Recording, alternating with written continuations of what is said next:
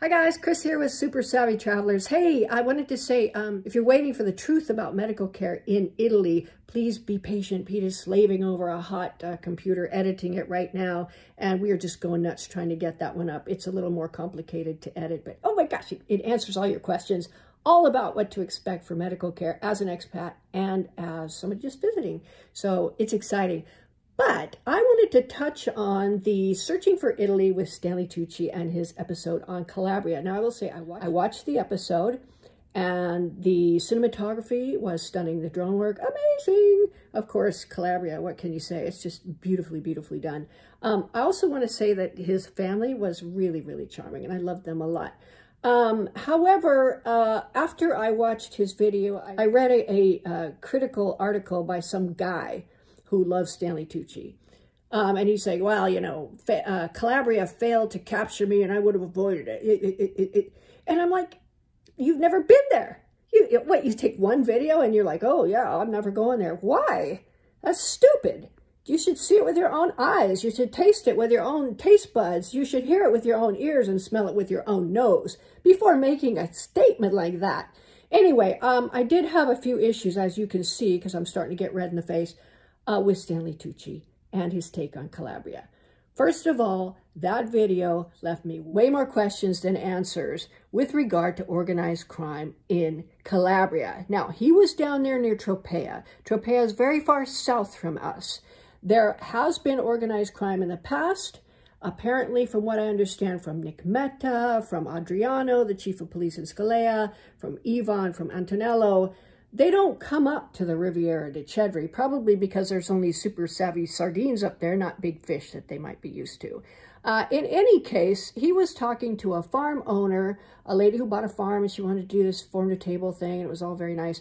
But then she started getting threats. They burned her farm down, cost 200,000 euros in damages. And she said that, he said, is it for money? And they said, no, it was for control. But control of what? It's a farm. What are they going to control? How you plant your crops, where you sell it? What? I don't get it. So that question was not answered. Secondly, for 7 years this went on.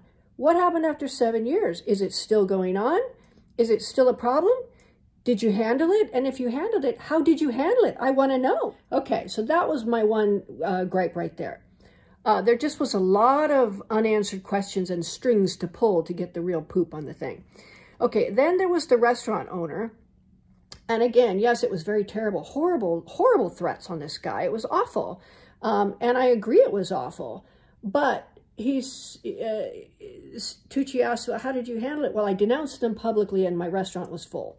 Well, you can have a restaurant that's full all day long and you're still not protected. A full restaurant doesn't protect you from organized crime. So what happened? Did they give up? They went, oh, you denounced us publicly. If we shoot you, they're going to come after us. What happened? I want to know. And is it still going on? I know back in the 80s, it was incredibly brutal back at that time period. And they were publicly, you know, out in public carrying on these horrible hits and whatnot. And it's just terrible, terrible. But in our area, that hasn't been going on since, what, the 80s? You know, long time.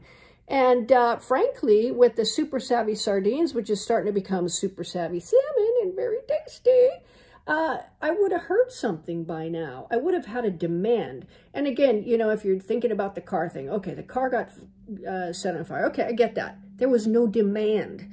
So it's not organized crime. And there's a lot of other reasons. In fact, we know who it is. We know why they did it. Moving on. In any case, I really, really take issue with somebody who paints the entire region with a broad brush that's negative like that.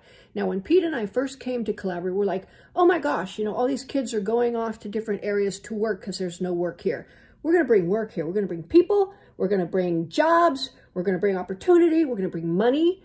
And we're going to make it so that there's a huge economy here so that the kids don't have to go off and work. That's been our goal for the last 11 years since we got there, and we're finally starting to make progress. So, Mr. Tucci, Sorry, but I'm not happy about you painting Calabria with a negative brush. Now, on the other hand, if you'd like to answer my questions about what happened with these guys, is it still going on with them? Did they find a way to handle it? What's the deal? Are they looking behind their shoulders every day? Are they protecting their kids? Why didn't they move out? Blah, blah. I could just go on for days with all these questions that are just begging an answer. I'm frustrated with that whole thing because it's going directly against what we're trying to do in Calabria. We love Calabria. There's no more beautiful place on earth than Calabria. He's eating the onions right out like apples out of the field. Like, where else can you do that, you know? I mean, come on. So, and to any critic that criticizes Calabria without ever having gone there, or who comes with some sort of fixed idea that they're never going to change despite their own eyes, their own nose, their own ears, their own experience, then I don't have any time for you. So, there you go. There is Chris Sobolev's reaction to Stanley Tucci's Searching for Italy episode on Calabria. And I think I made my position pretty plain. So, see you guys soon.